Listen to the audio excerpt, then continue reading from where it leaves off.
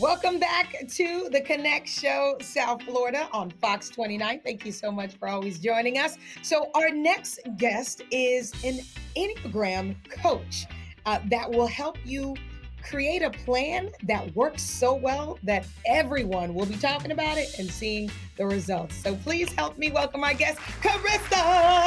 Welcome, Karissa. Thanks for time. Hello, thank you for being with me today. Thank you, thank you. Karissa, you're a certified Enneagram coach and a pastor. How cool is that? First, what is an Enneagram coach for those of us who don't know? Oh, I love this question. So we are essentially, someone who uses the Enneagram primarily as the tool to help people understand themselves with clarity.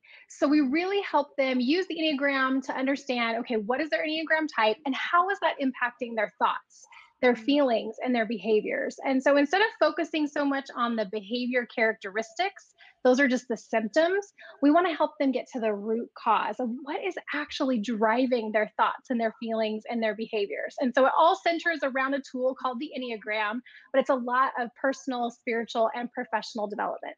But, working with you as a coach, how long do people typically work with you and how does it look? Ooh, okay. So I designed what I call the Enneagram growth process.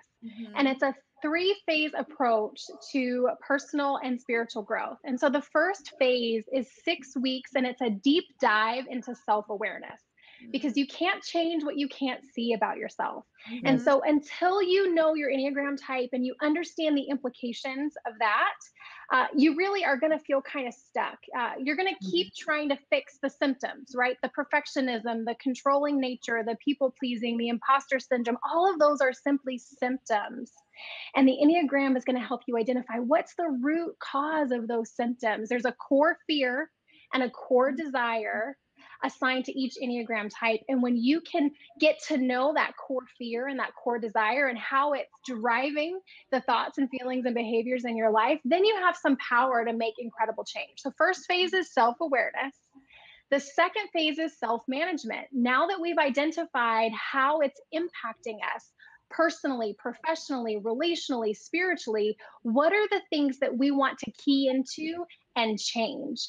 And so we work together for about 6 more weeks on what are those things we want to manage. And then the last phase of the Enneagram growth process is social awareness. And that's where we really start to dig into, okay, now that I understand my Enneagram type, how do I begin to understand the other 8 types? And how can I adapt and adjust my communication, my conflict style, my affirmation style? As a leader, how do I take responsibility for adjusting my approach to the people around me? Awesome. Amazing. Carissa, we thank you so much for joining us and delving into some of the 9 types. And I guess we got to figure out which type we are, at a later time.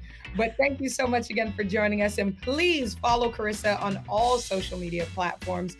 And for all of your coaching needs, you can go to Carissa. Don't move. We'll be back. We're going to take a short break. So just go get some tea or something. And yeah, come back.